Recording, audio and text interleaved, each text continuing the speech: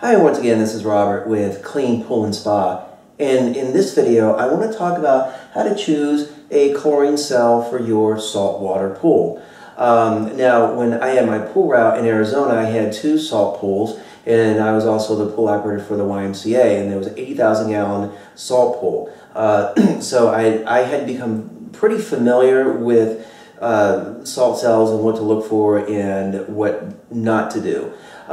So they go by many different names. You know, if you've heard them, they go by a chlorine cell, saltwater generator, salt cell, chlorine generator, but they're pretty much all the same thing. They take the salt water and they produce hypochlorous acid, which is chlorine, and you test your chlorine as you would a normal salt or a normal chlorine pool. Now, obviously, the first thing you're going to consider is the price. Now, base models normally start around $500 to $600 for residential pools, and they can go up to about $1,500 to $2,000. So you have a pretty wide range to work with, and just look at your budget and see, obviously, what you can afford. Now, one thing that I do recommend that you do is get one that's rated larger for your pool. What I mean by that is this: if you have a 25,000 gallon pool, get one that can go up to 40,000 gallons, that can chlorinate 40,000. If you have a 40,000, get one that can go up to 60,000. And the reason for that is because if you get one that's right there or a little smaller, it's going to have to work harder to produce enough chlorine for your pool, especially if it's a heavily used pool. But if you get a larger unit, you can dial it back just a little bit, and it doesn't have to work as hard. So that's something to keep in mind as well. Reverse polarity is something that I liked. We had this at the Y on the hot tub, and reverse polarity simply means this: when one side of the cell is producing chlorine, the other side is being cleaned, and then a little while later it reverses.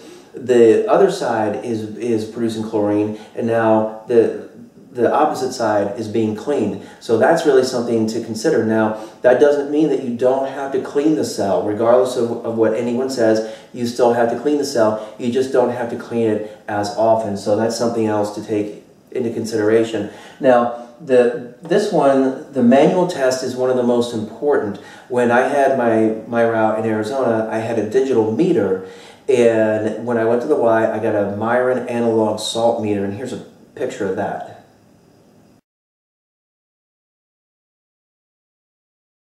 That is an analog salt meter. It's really, really good, and it's one of the most accurate that I've used since doing pools, being in pools since 1999. Now, where I got mine, or where the Y got theirs, is a place called TMI Salt Pure. They're based out of Washington State. They're very, very nice people.